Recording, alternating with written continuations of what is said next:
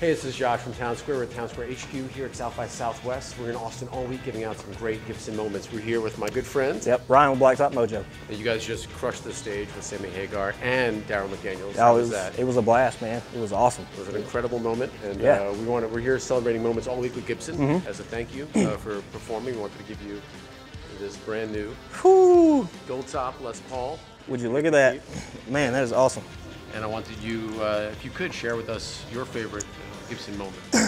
Yeah, I didn't own a Les Paul until probably a year and a half, 2 years ago. Oh, you already have one? Cool. Yeah, no. But anyways, no, I don't have one actually, no. But we were, my band Blacktop Mojo, we were recording in Muscle Shoals, Alabama at Fame Studios. Very famous studio. And we were, you know, getting all kinds of tones, testing out different guitars and stuff like that. And yeah, I'm gonna go ahead and go through with the Les Paul. Yeah, so I love them. So I appreciate you guys.